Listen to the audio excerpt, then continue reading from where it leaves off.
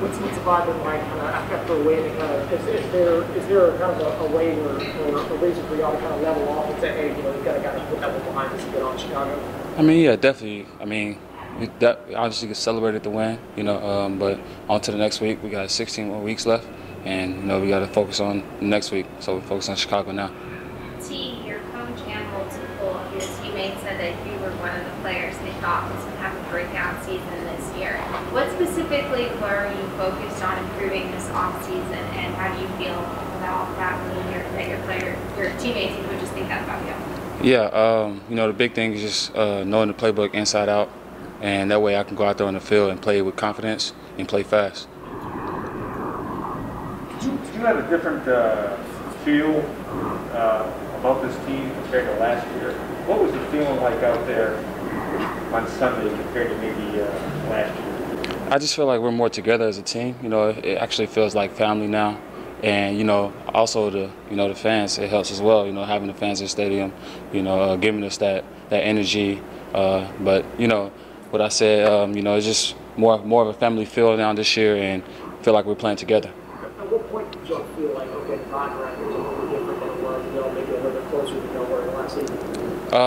To me, I felt like it was during OTAs. A lot of the guys were, connected, and then once training camp started, you could just see how everybody just interacting with each other, more and more in the locker room and on the field. So, I mean, it's just great. So, yeah. Why do you think that was the case? Why do you think that switch of OTAs? I don't know. Just wanted to be tired of losing. Just want to change things around, and I felt like that was one of the things that we needed to change, is just be more as a team and more as a family.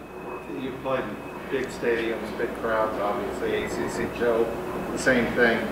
But this is going to be the first time you two are really going to be in a capacity stadium on the road. Mm-hmm. What are the biggest challenges, receiver, quarterback, to get on the same page?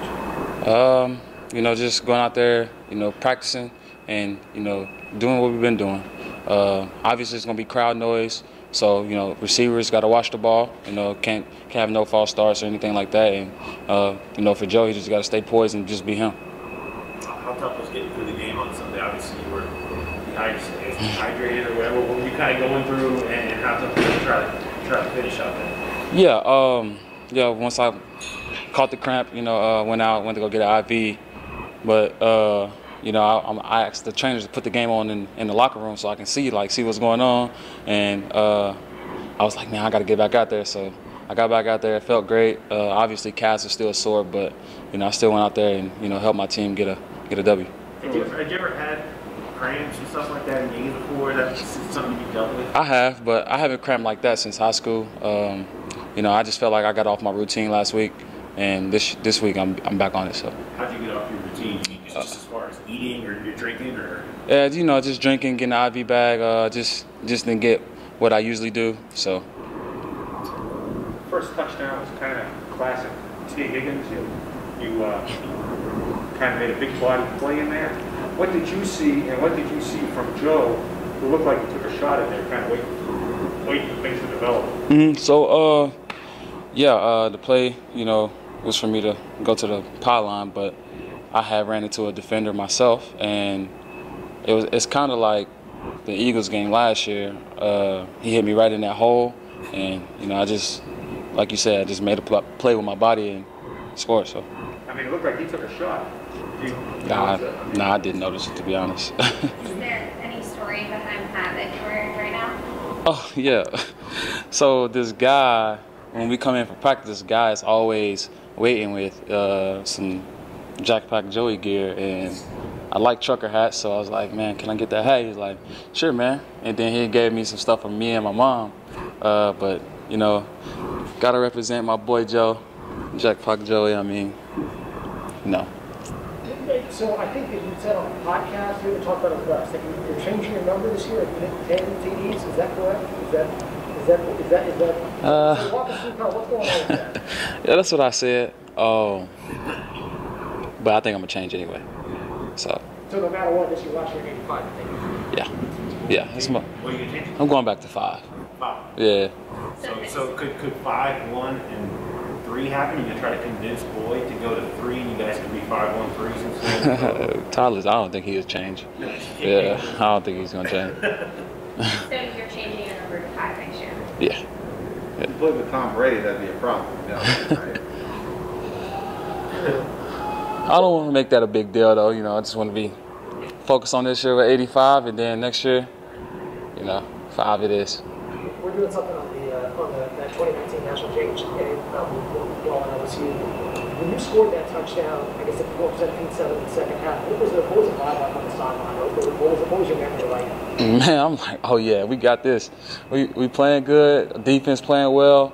We're blitzing, getting Joe a lot of pressure, and I just felt like we was gonna come out on top. But then, at halftime come around, Joe Burrow clicks, and y'all seen the rest.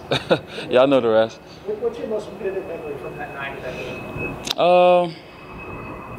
Probably my touchdown. It was a long drive, and then they called a reverse to me. I was dead tired. So when they caught him, like, oh my gosh, are you serious? And play worked out really well. Got a good, nice little round, and had to make a play at the end, in the end zone, and get in there. So that's probably my best memory of that game. Y'all ran that in practice for games? We actually put it in that week, and I forget who we seen run it, but we put it in that week, and we ran it, and it worked first time. So obviously, the last time you were up here, we asked you about 52 questions about Jamar. What went through your head when you scored that touchdown on Sunday? Say it again. We asked you about 52 questions about Jamar last time you were up here. What went through your head when you scored that touchdown on Sunday? I was so happy for him. All the criticism that he was getting for those drop balls in the preseason. I knew that wasn't him. He just had to focus. He taking his off. It was the little things that was making him drop. Taking his eyes off the ball. Not looking all the way in. And I just knew once he got out here and got his feet wet, I just knew he was going to be great, be the receiver that he is. So. How would you grade your performance on Sunday? I would say I played pretty good. Had some nice routes, but on those routes I felt like I could have did way better. Like on one of them, I was taking too many choppy steps. You can't do that versus. I'm not saying those guys wasn't good. They're great DBs. Breland, Pat P. They're great DBs. But I took too many choppy steps on my routes, and I wasn't really too happy with that when I watched it on film. And I expect myself to correct that this week and not taking choppy steps and burst full speed. Were y'all wondering what Joe would look like, what Burrow would look like once he got hit for the first time? Because y'all hadn't seen that in practice or preseason games. Were y'all kind of wondering what it would be like the first time he got hit? Me personally, I wasn't too worried about it. I know if he get hit, it's football. You're gonna get hit. I knew once he get hit, and he was gonna be ready. He took how many games off last year after he got hurt, and I just knew he was ready no matter what. So. Did you see him on the ground after you scored the TD? No, I didn't. Once I saw him, he was congratulating me. So. 2 more minutes. You had a couple of routes on that one drive where you kind of got a guy spinning on the ground at one point. I mean, is that kind of like the greatest accomplishment you can develop as a route runner? And how do you feel like you've grown in being able to do that to guys in the last year or two? Yeah, like I said, on those 2 routes specifically, I didn't run really great routes. I just so happened to, get open. And, obviously, as a receiver, that's what you always want to do is spin a DB around. But, it felt great, obviously. I was kind of pissed because on the second one, I was out on a 2. And so I was kind of pissed after that. But, like I said, it's always room for improvement on those routes, and I'm looking to do it. How does Frank coming in the – oh, I'm sorry, go ahead. I was just going to ask Tee, how does Joe Mixon make your job as a receiver easier? Oh, my gosh. First of all, let me say this. Us as receivers, we try to make his job easier by, blocking those down safeties and stuff and whatnot and getting those blocks for him.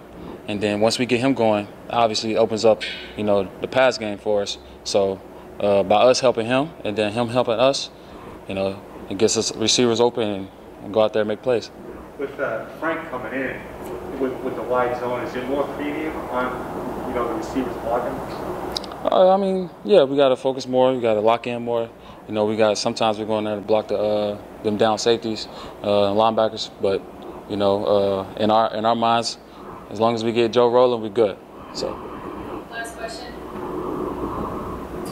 Why are you changing the number to 5? I know you don't really want to talk about it, but. I mean, it's not that big of a deal, but I just feel like Chad has done so much for this organization, and I just got a good feeling that this number is going to get lifted one day, and I just want to make a name for myself.